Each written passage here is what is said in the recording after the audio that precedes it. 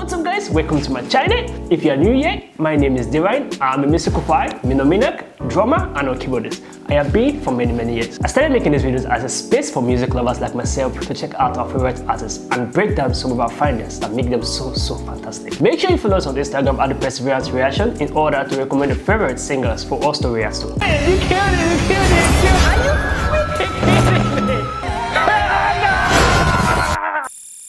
What's up YouTube? Hope you guys are feeling good. Today guys, we back again with a new video guys. My name is Deedat. Today, video itself, Ahmed Deedat lecture. Jesus Christ, peace be upon him. This is about Jesus said, I am the way, the truth and the life. This is my first time checking this out and I don't know what to expect because I don't know what Ahmed Deedat is going to say during this lecture. So let's watch and see guys. You know how to we'll talk less right away at more. Let's get into this video.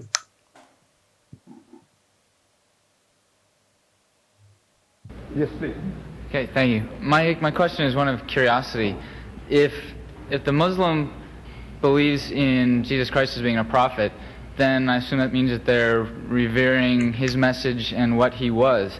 So my curiosity is one, in the Christian description of him, say by the prophet Isaiah, when he's referred to as the coming Messiah being Emmanuel, translated as God with us, and also in the men that he was with, that he trained up, who, when they relate his story, relate frequent instances where they say that no man comes to God but through me, and that I am the bread, the truth, the life, that I am God. So I'm curious about how you handle that.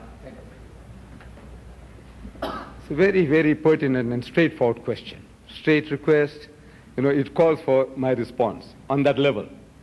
You see, there are quotations in the book of Isaiah in the Old Testament where a description is given about somebody, something, maybe the Messiah. It says, and he shall be called, I'm quoting, called Emmanuel, which means God with us. He shall be called Emmanuel.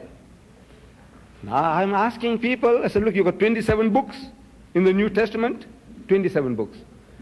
In any one of these books, is it ever mentioned anywhere that Jesus was ever called Emmanuel? Was he called Emmanuel? He was called Jesus. He was called the Messiah.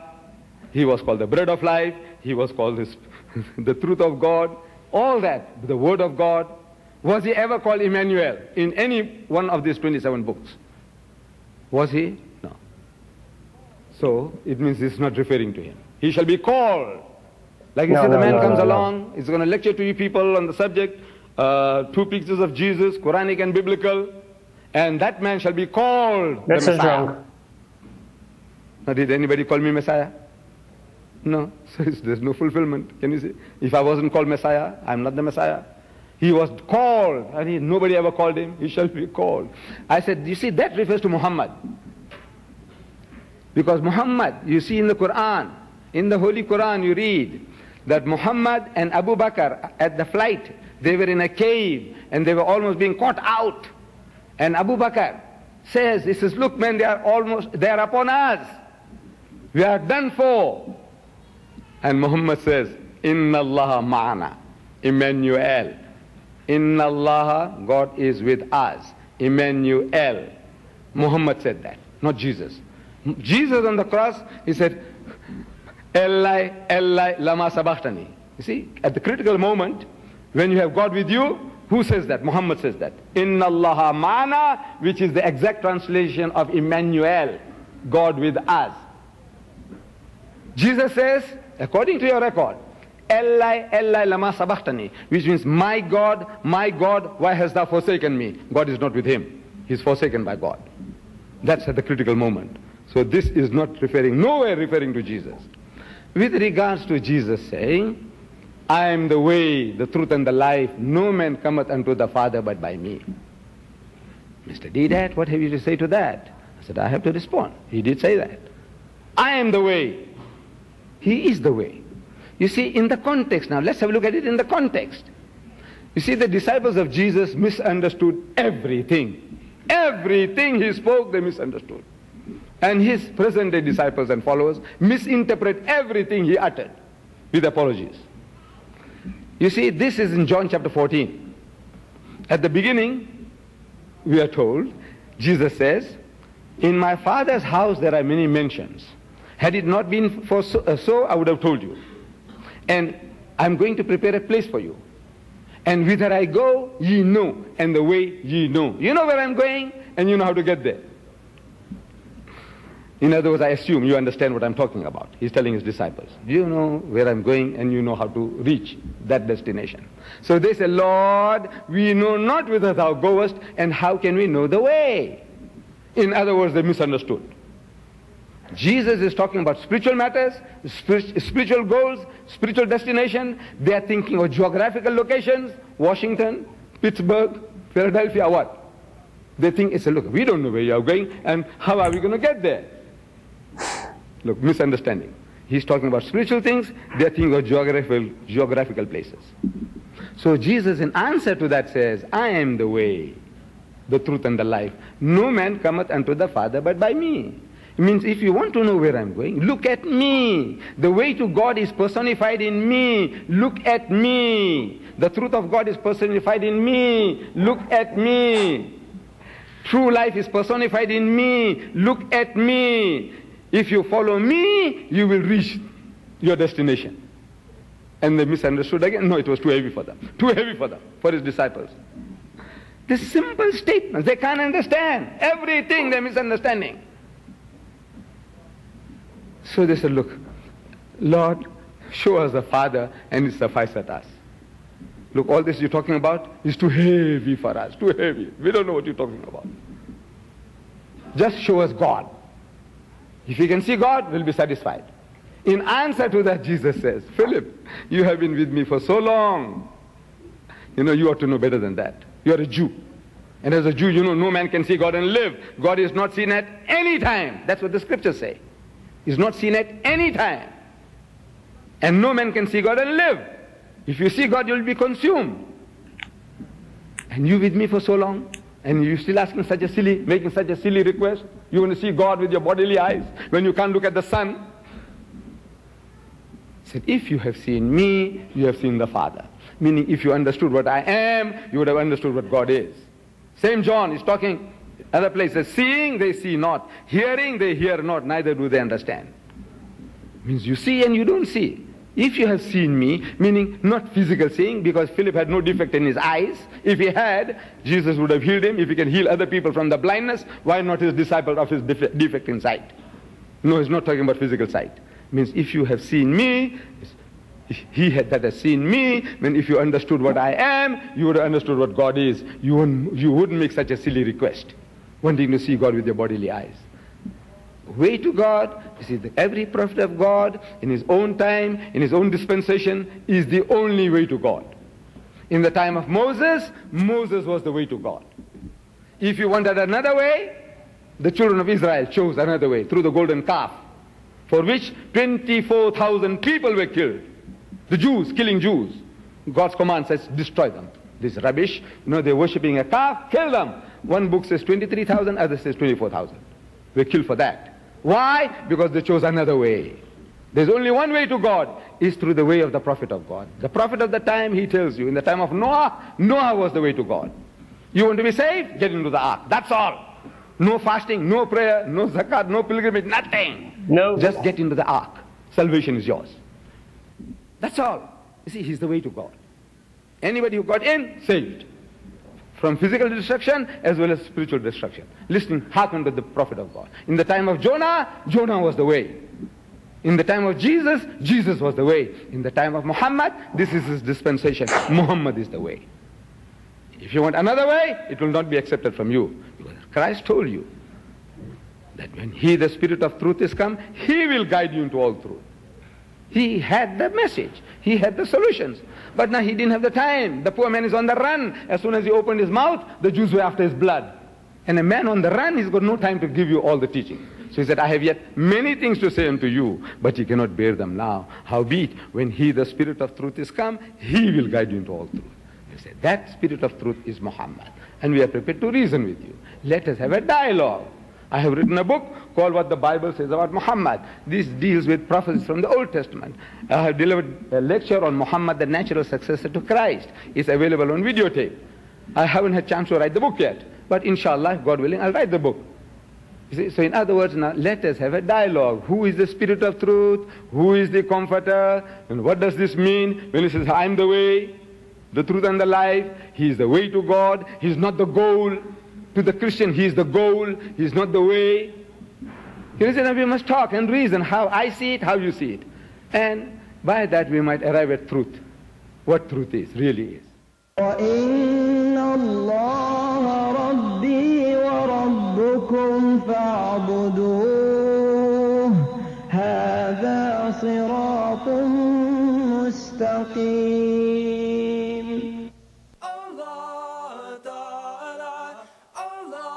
Okay. Ahmed did that explain his own point of view clearly, but I don't feel like I accept that, not one bit, and did not accept that part. So we're gonna read the context itself because that's what we're going to check. John chapter 14 verse 1. So everything we're going to be talking about, according to this explanation, we'll have to read the scripture to get a full explanation. What the scripture is saying is what is the emphasis that I'm making when Jesus said, I am the way, the truth, and the life. So we have to read the scripture, the context itself to understand. His own point of view, according to what he says, each prophet that comes are the way. I decline that and I do not accept that. That is not the truth. He's not explaining it properly from my own understanding. So I want you to read the scripture itself to you guys. So whatever you think, whatever you believe, it's fine by me. So let's just read the scripture and see what Jesus himself said. Do not let your hearts be troubled. Verse 1. You believe in God, believe also in me. My Father's house has many rooms. If that were not so, I would have not told you that I am going there to prepare a place for you.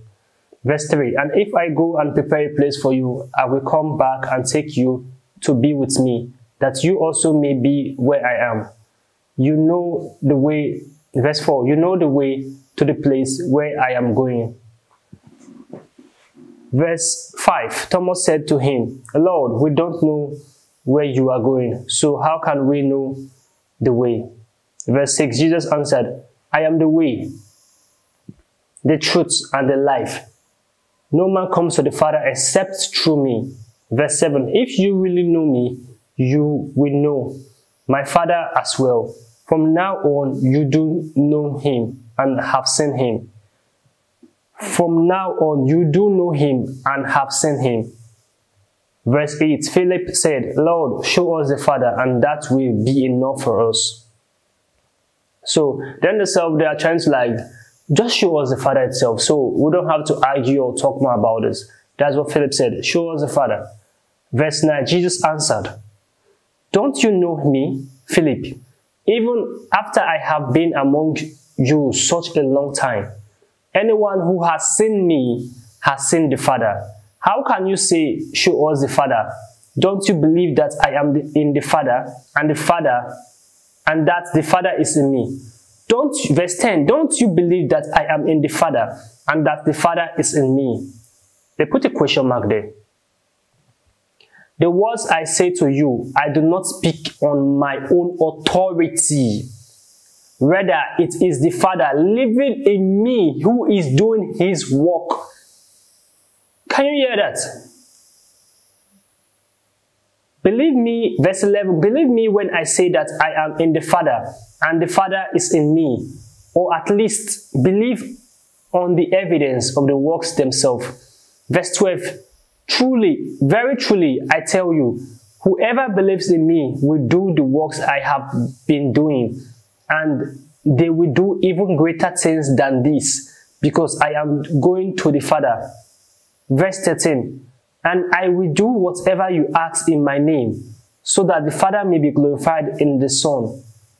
And I will do whatever you ask in my name, so that the Father may be glorified in the Son. You may ask me for anything in my name, and I will do it.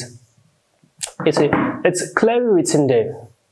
So you guys will say the Bible have been translated and translated, so a lot of things have been altered. The reason why Christians pray in Jesus' name, it's because of this verse itself. Because of this specific verse, we pray in the name of Jesus. Jesus said, and I will do whatever you ask in my name, so that the Father may be glorified in the Son. You may ask me for anything in my name. Guys, this is the reason why. That Christians say, we pray in Jesus' name, because that is what the scripture itself taught us. Or is still teaching us. So Ahmed did that, explaining his explanation. Each prophet that come is the way. Each prophet that come is the way, is the truth. That is not true. I fully decline that. That is not what is written in the scripture.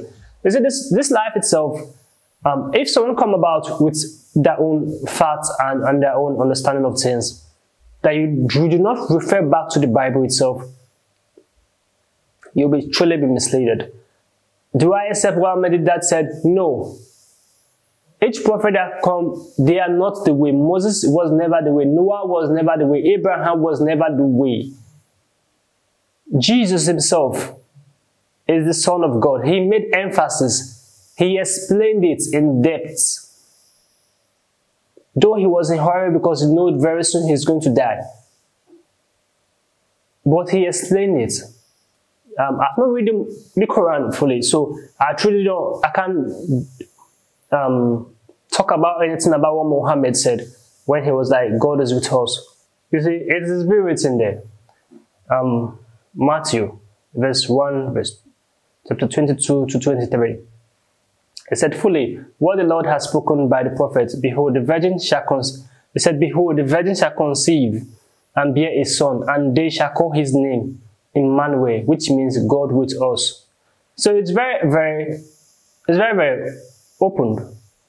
So God with us, they don't have to be calling Jesus Emmanuel, Emmanuel, Emmanuel. What is the meaning of the name itself? It was written there, which means God with us. That was what Jesus was making emphasis on in John chapter 14. So if you read the scripture itself, Jesus was always telling them, God is with you right there. Because he came in human form does not mean he is not with you. Jesus said, if you have seen me, you have seen the Father. So if you keep on deliberating on that and arguing on that, I'm not here to argue or talk about or argue. I'm not here to keep on arguing. So I don't know whatever you believe. I don't know whether if you still believe me, you can go read the scripture for yourself, and clearly it's very written there and you're going to understand. So that's my own opinion about this. Comment down below what you think. Subscribe to our channel and give us a thumbs up. Share this video as many as can, guys. We'll see you guys in the next video. Make sure you stay safe. I just want a bag, like an old lady. I'm backwoods smoking, I don't own papers. Pass that 808, that don't shake her. Oh, bitch, you know I'm grinding like a pro skater. Baby mama bugging, I'm so quick to hit ignore. Buku bitch in my bed, I got scales all